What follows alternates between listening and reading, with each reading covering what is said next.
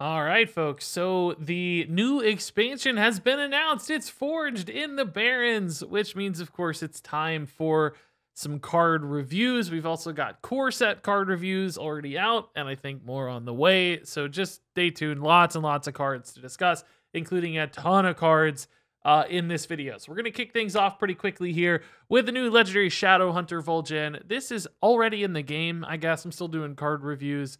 But I think it's out now. Everybody's going to get it for free, kind of like we saw with stuff like Silas in the past. It's a 5-mana 3/6 with a battle cry. Choose a minion and then swap that minion with a random one in its owner's hand. So pretty nifty effect here. This can be a bounce back style effect if you want on your own. You could use it to bounce stuff back into your opponent's hand as well as a sort of risky sap of sorts. You could also use this to cheat something out into play much cheaper than normal with Shadow Hunter Vol'jin. For instance, if you have, say, like a Malygos in hand, well, Malygos is no longer going to be a core set, so forgive me with some of these examples. But, some crazy threat like an old school Malygos, you could take, like a Silverhand Recruit or a Totem from your board and guarantee you're going to pop your Malygos out for 5 mana, leaving you a lot of mana to do some crazy stuff. So some absolute combo potential there. Also, of course, just pulling back like big battle cry effects into hand without necessarily sacrificing onboard tempo. That can be a big deal, particularly if they're 5 mana or less and you can combo them out. So play some small battle cry, keep a decent sized set of minions in hand, swap them, you get the battle cry effect and maybe a nice tempo play with this 3/6 and whatever else on board as well. And then, of course, if you need to, your opponent plays a convincing infiltrator. I know it's rotating. You're going to have to give me a while to update my examples. You just don't want to deal with it. You want to get rid of it. You want to take the risk that they have some random minion off their Galakron. Again, I know it's rotating. But you could bounce back the convincing infiltrator, get some other random garbage minion or a 1-drop they've been chilling on in hand, and use this as a sort of pseudo sap. So a handful of different utility options here for the Shadow Hunter Vol'jin, which I think is cool. It seems like it's going to be a pretty fun card. The question for cards like this for me always boils down to, though, it's like, is there a deck that's going to need this specific effect enough that it's worth the opportunity cost of missing out on some other card you could run in your deck instead? Is this kind of weird conditional bounce effect or this like kind of risky sap or this combo enabler, is it going to be good enough or reliable enough? Are there going to be enough moments that pop up in games that this is anything more than sort of a fun diversion or something that, changes games when it gets randomly generated? I don't know that it's good enough to make the cut in a deck list. It feels like unless there's some very specific combo effect that's fueled by this, its general use cases just don't seem reliable enough. It's just going to be a lot of scenarios where this does nothing or fails or just doesn't make a lot of sense. So for me, I think Shadow Hunter Vol'jin has that ceiling a little bit where there's that Malygos style thing. Not Malygos exactly, of course, but most of the time this one's going to be a pretty flat card that isn't really lining up for those perfect scenarios on board, and therefore I think it'll be merely average most of the time. So next up here is Blade Master Samuro, a character I know well from Heroes of the Storm. He's a 4-mana 1/6 with Rush and a new keyword, Frenzy. If you haven't seen Frenzy yet, essentially this effect will activate the first time this character takes damage. So for instance, if you have a Blade Master Samuro here, it's got Rush, you put it on board and you trade it into a minion, it's going to take damage, and it's going to activate its effect, thereby dealing damage equal to its attack to all enemy minions. So if this is just the base 1/6, this is basically a whirlwind on a body, which frankly I don't think is bad at all. There's a lot of health to work with here. So, you could trade it into a lot of different things. Maybe pop some Divine Shields, clear some 1/1s lingering around. That's not a bad base effect. And then if you buff this at all, whether via hand buff or whatever other mechanisms, it becomes an interesting board clear, which, not all classes are necessarily going to need that sort of board clear or care about this kind of body or rush minion. But you can definitely imagine some decks like things we've seen in the past within Rage Warrior, where this just checks off a couple different boxes pretty nicely, where it's like, okay, we got some removal, we got some rush stuff, we got a body sticking around, we can buff this pretty nicely, and suddenly that's interesting. So there are some worlds for sure where I think Blade Master Samuro could make some interesting swing style plays. And to be frank, like, it's not the worst card ever just at a base level, you know, like clear a 2/2.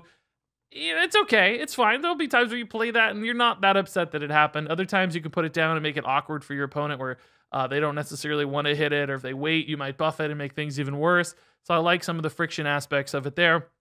But all in all, I think a reasonably solid card at a base level. It's got some fun upsides and some play into, which would make it a really nice swing card as well. So it won't fit in every deck. Not everybody's going to need this sort of thing, but I think it could pop into one or two as a fairly solid option. Moving on here to Chain Lightning, a new spell for Shaman, and I didn't have good options for the artwork here on the follow-up versions, but we'll talk about it. This deals 2 damage to a minion and a random adjacent minion. So, you know, a couple 2 damage pings there, and it upgrades when you have 5 mana. So once you get to 5 mana in your tray, this is going to deal 3 damage to a minion and a random adjacent one, and then once you get to 10 mana, it's going to deal 4 damage, which, you know, it still stays 2 cost, doesn't increase in cost at all. It just gets more efficient over the course of a game. So encouraging a slower play style, slower game lines. You know, top deck this late in the game, it's going to be a pretty nice, cheap, you know, multi-shot plus sort of card for only 2 mana. And, you know, it's going to be a decent removal option. It's like a Forked Lightning basically to base, and actually even cheaper in mana, really, if you count the overload for Forked Lightning, which sometimes those feel good in a pinch. And then over the course of the game, it just gets better and better and better, and you could definitely use it to clear a couple medium-sized things or more with spell damage.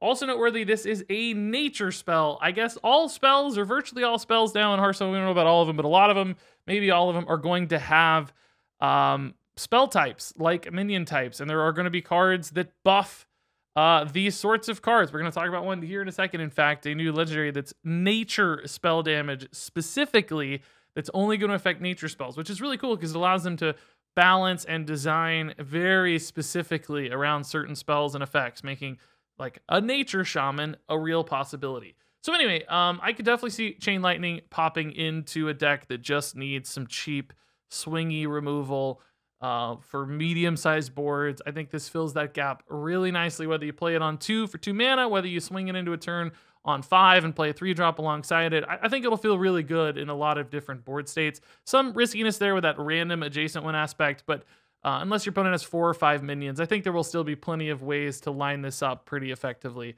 and position it where it still feels like you got enough value out of it for only 2 mana. So this card looks like it has solid upside and playability to me. So here is said legendary Brucon for Shaman, a 4 mana 5/4 with nature spell damage +3. And that's a lot of spell damage for a normally statted 4-drop. You could see some insane potential here. Now, I want to be clear. We don't know which cards are going to be available that are nature cards. For instance, is Lightning Bolt going to be in standard format? I have no idea yet. That would make Lightning Bolt insane. 1 mana, deal 6. That might be a little bit too good. We also don't know exactly what spells are going to be nature. We can probably guess to some extent. It looks like lightning spells indeed will be, or things like Lava Burst. Is that going to be a nature spell or like a fire or, you know, whatever, lava type spell? I don't know, earth type or whatever. It sounds like nature. So I don't know exactly. Somebody out there who knows spell classifications from World of Warcraft might be able to tell us a little more. I don't know yet. I'm going to wait and see all the official stuff. So it's a little bit hard to assess this card with that regard. But at the end of the day, we do know that it's still just a really solid stat line at a base and ridiculous spell damage. We also saw Lightning Storm is going to be in the core set. That alone might make this worth it. You're going to have a 6 damage guaranteed Lightning Storm with Brucon because Lightning Storm is being changed to deal 3 damage every time there's no more 2 or 3. So that's insane, like a big 7 mana swing turn that leaves behind a pretty nice body and the threat of more future spell damage. And our previous card looks really good with Brucon. That suddenly clears some pretty big nasty stuff in the mid game. You're going to be looking at maybe a couple 6 damage pings again there with our last card. So even if we only know a small subset of the cards, we can still look at the characteristical nature of this one and say, like, look, man, this thing statted well. The spell damage is nuts. I mean, remember, Malagos was only 5. So although it will restrict deck building to some degree because you may not want to run other spell types as much. You might just want nature spells. I think there will still probably be enough options for this card to empower something rather nicely with this big of a spell damage bonus on a good base stat line. Those are all the things that signal this card's probably going to make sense somewhere along the line, especially as, potentially we get more nature cards in future expansions as the card base grows. Cards like this that are more niche based will just get more and more options to build a deck into, and you may not need that many to make this feel good. Although, of course, that's always the risk, is how many spells does your deck have? Is this card any good when you don't have those spells in hand or don't have enough? And does it restrict you too much? So there's clearly some risk and downside anytime you get a card with a specific style effect. That said, still looks like the numbers make a ton of sense to me. All right, so now let's talk about good old MANKRIK. Everybody knew this was coming when we heard Barrens or thought Barrens. The hunt for MANKRIK's wife, indeed. It's a meme. It takes too long to explain here, but basically a fond meme in memory for many old school World of Warcraft players. MANKRIK, a 3-mana 3/4. With the battle cry, help MANKRIK find his wife. She was last seen somewhere in your deck. And then sadly, when you discover MANKRIK's wife, things don't look too great. But it's a cast when drawn that summons a 3/10 MANKRIK who immediately attacks the enemy hero. So you get a 3/4 at a base, nice little stat dump. And then when you draw MANKRIK's wife, you get an instant free 3/10 and 3 damage also as well, hitting the enemy hero. So that's a pretty big minion to get for free, and some free damage to boot as well. Although, of course, it does take a little while to actually find MANKRIK's wife in some cases. There might be games where you hit it instantly and it's just an absurd tempo play. Might be games where you never hit it at all and you maybe didn't get a lot out of your 3-drop. So will there be decks that can walk that line where they have enough card draw that they reliably hit MANKRIK's wife, and in fact, that 3/10 matters to them? Because a control deck might eventually get to MANKRIK's wife, but maybe they don't care that much about a 3/10, and they'd rather just have some 3-drop that adds more value or more resources or more removal. So it may not really be worth that opportunity cost. Whereas maybe an aggro deck would love to play a 3-mana 3/4 that summons a 3/10 the next turn and creates this really nasty board state. But where's that middle ground? Does an aggro deck draw enough? Maybe they aren't drawing any cards. They don't ever hit MANKRIKs, and it just never connects, and it's just a 3-mana 3/4, which, of course, we have a lot of those these days. It's not worth it. Control deck doesn't care enough, maybe. So I'm worried MANKRIK's going to fall in the gap. I think you have to have this perfect middle ground with a deck that has enough card draw, or a shuffle rogue style thing where you're really pulling these out of your deck and getting it reliably, or it's just not going to be worth the base level. And I know a lot of people say well, he's just a 3-mana 3/4 Regis, that's fine. It is fine, but remember, there are other 3-mana 3/4s with effects that are doing things immediately. There's rush minions, there's value generators. So it's not just yeah, he's okay in a vacuum. He has to beat something else to be put in your deck. And I don't know if the 3/10 reward here is reliable enough or big enough. But I wouldn't be totally shocked if there's a deck where it just kind of lines up and it makes sense, and particularly things like Highlander, perhaps in the future if we get Highlander support, or if there's some in core set or whatever. We don't know what it's going to look like. But this would be the sort of Highlander style card where you don't have a lot of options in 3-drops, and this one just kind of makes sense.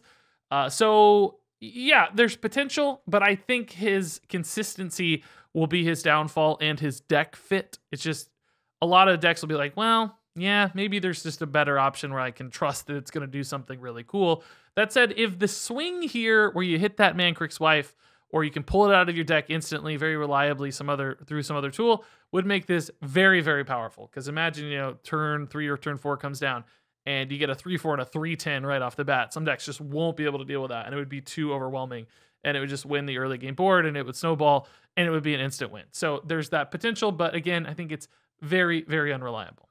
Next up here is Peon, a 2-mana 2/3 neutral with Frenzy. Add a random spell from your class to your hand. So if this guy survives damage, he's going to be a nice resource generator. You get a little spell attached to your 2/3. That's cool. Spells are good. It is a random spell, though, which random spells aren't always as good. They might be a little bit better on average with the core set versus some crappy classic cards. You think about Paladin, there's always those garbage secrets you don't want, random effects. So they might be a little better on average moving forward. It seems like core set is going to have mostly good cards, upgraded cards, buff cards, etc. So that's a good sign for random spells in general. But I think the bigger problem for this card is consistency, because as we saw with our previous Frenzy minion, it's really easy to attack and survive. And I don't know if I actually emphasized the survive part on the last one very well. But with Rush minions, you kind of control that. It's easy. You're very likely with 6 health on Samuro to survive the attack and get off your Frenzy. The Peon, you're probably not going to get that as reliably, because you're going to play this, your opponent's going to like Frostbolt it or whatever, and it's going to die. It's not going to survive, so it's not going to activate its Frenzy. And that makes it way less reliable. So you're gonna have to like do it yourself. That feels weird. There's like some Aug Merchant cards that do that, but is that worth it for just a random spell? I don't really think it is necessarily. It feels like there's gonna be more proactive and tempo-based 2-drops, which is what most people who are running a lot of 2-drops will care about, because random spells aren't gonna be good enough for control decks to like run this as a way to get some extra resources, I don't think. So ultimately, Peon just looks too random, and not able to get his effect off really all that often without some extra effort on your part. And extra effort's never something you really want to go into in Hearthstone. You want cards to just work, and unfortunately this one won't just work. So next up here is the Razormane Raider, a 5-mana 5/6 with Frenzy, attack a random enemy. So this is another Frenzy card that doesn't benefit from Rush. You're just kind of plopping it down and hoping that it works. And it's 6 health. It's more likely to work where your opponent maybe has to trade in a couple minions or use a spell that doesn't quite finish it off alongside a minion, and then you might get this bonus attack. But there will be other instances where it just doesn't work, and you plopped it and it doesn't do much. It's, if you give like a broomstick to this card, it suddenly becomes way more interesting, I think, because then maybe you can like clean up a board, take a value trade, and deal 5 face damage to your opponent. So that's an interesting angle for this one. But would other cards just benefit more from the same sort of broom treatment? There's going to have to be some exact deck where there's a lot of broom and aggro, and you care about maybe squeezing in some extra face damage. Or there could be some worlds where you're hoping this goes 2-for-1 on minion trades as well. So there's any deck or card that reliably gives things rush, so this can attack more regularly and really give you the control over the Frenzy as opposed to your opponent.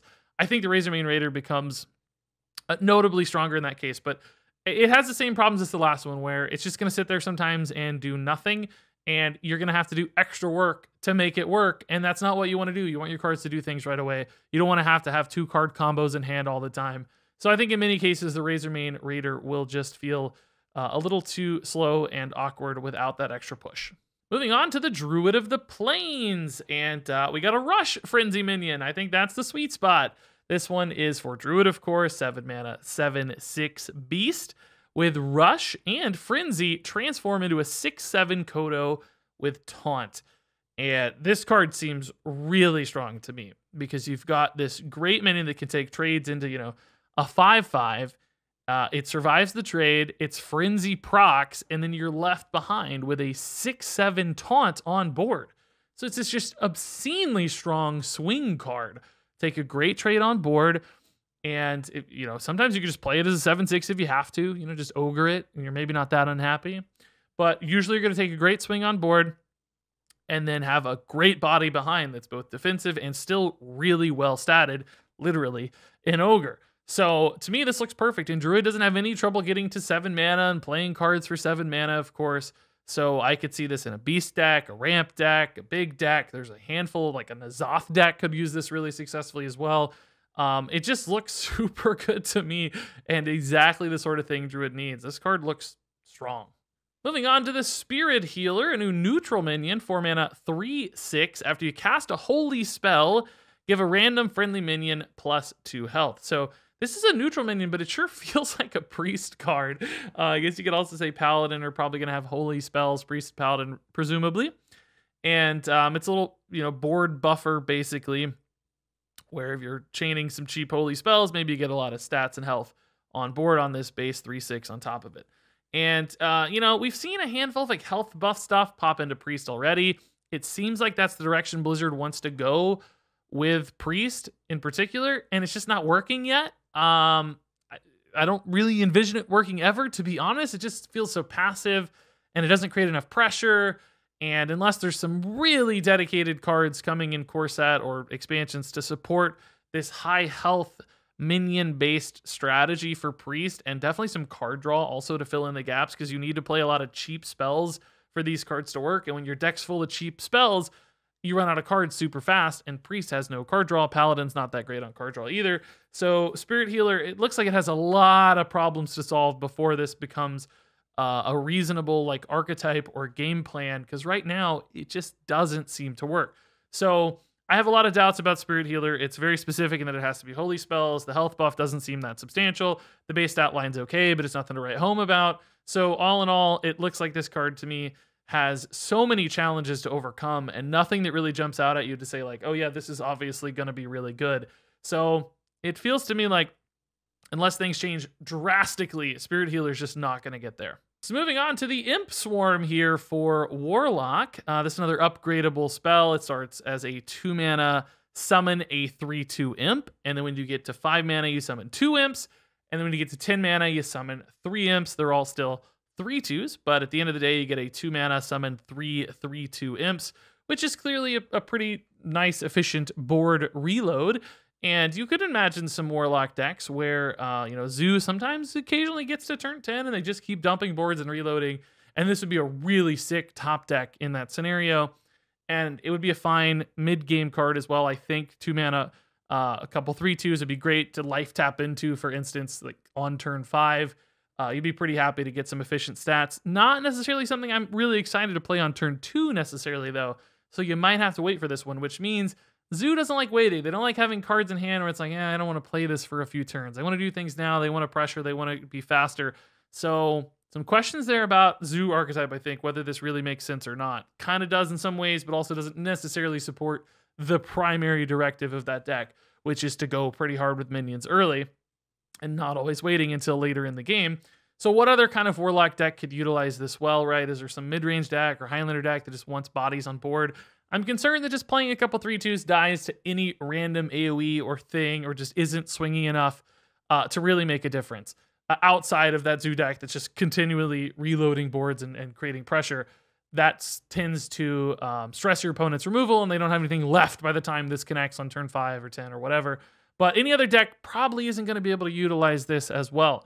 So it does feel like it's going to fall in a spot where nobody really needs to run this or doesn't serve a purpose necessarily, and other cards are just doing more at their given mana cost more reliably. Because 2 health minions, by the time you get to turn 10, I think they just go away too easily to too many things. So I think this card will be cool that it gets randomly generated, that it exists. It's going to be fun to play and impactful in that regard.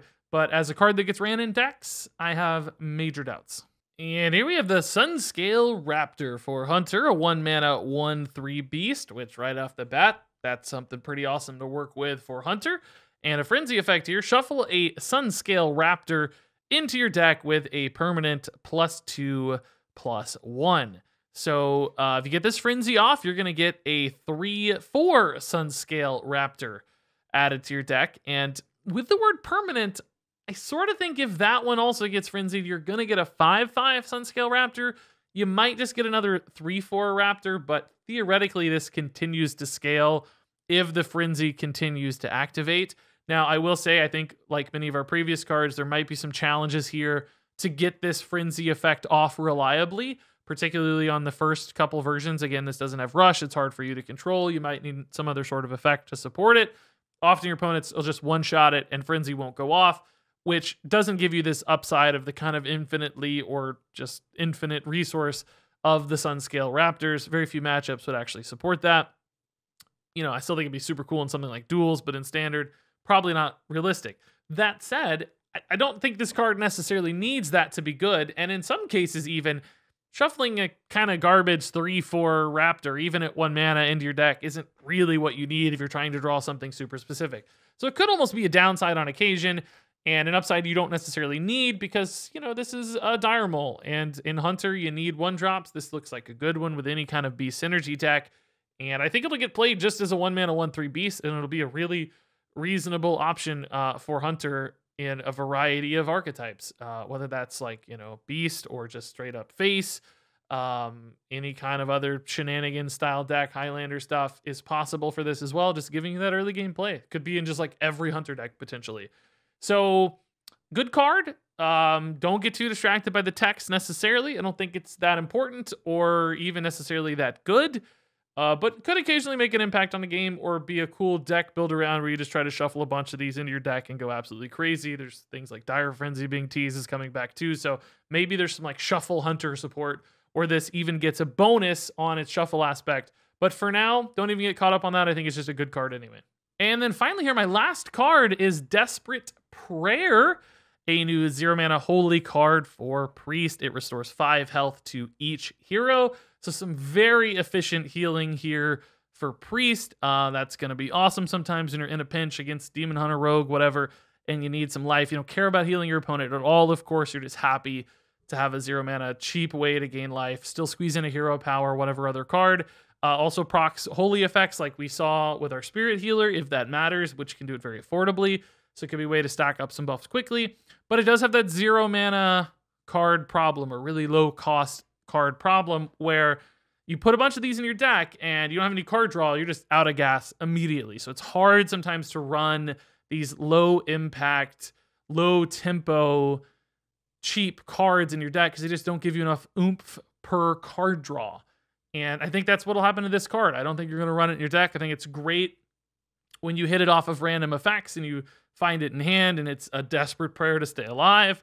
That's going to be very impactful to exist in Hearthstone, but it's not going to be a card that many people run in decks. Outside of, again, that very specific scenario where there's some like crazy holy chain Gadgetzan Auctioneer, if he's even in standard format, world where you can turn these 0 mana spells into more card draw or into more value, because right now that's not something this card supports very well necessarily, and that's going to make it really hard to put in a deck. Shadow Hunter Vol'jin is a 3-star card. Blade Master Samuro is a 4-star card. Chain Lightning is a 4-star card. Brucon is a 4-star card. MANKRIK is a 3-star card. Peon is a 2-star card. Razormane Raider is a 2-star card. Druid of the Plains is a 4-star card. Spirit Healer is a 2-star card. Imp Swarm is a 2-star card. Sunscale Raptor is a 4-star card. Desperate Prayer is a 2-star card. And there you go, folks. That's it for Forged in the Barrens review number 1. A ton of cards already. I don't know how long it's going to be before we see more. Hopefully we see some before like a couple weeks. Sometimes they have those long gaps. I hope not. But for now, some pretty interesting stuff. I think Frenzy is a really cool keyword. I love that we have spell types now, and apparently that's going to be retroactive as well, which is cool. Brucon seems like fun design. MANKRIK's a great meme. Just all around some sweet stuff here. So share your thoughts on all these cards in the comments below. What was I right about? What was I totally stupid and ignorant about? And why was I so wrong? Regis, you're the worst card reviewer ever. No bitterness there. No, I love all the comments. Leave whatever you want. Thanks much as always for watching, folks. Stay tuned for more of these. We also have another core set review coming. They added some additional cards on top of the 3 I already reviewed. So check the channel for more card reviews. One you might have missed, another one incoming. Lots and lots of stuff on the way. But thanks for making me your card review destination, as always. Love you guys a ton. Thanks for watching, and until next time, game on.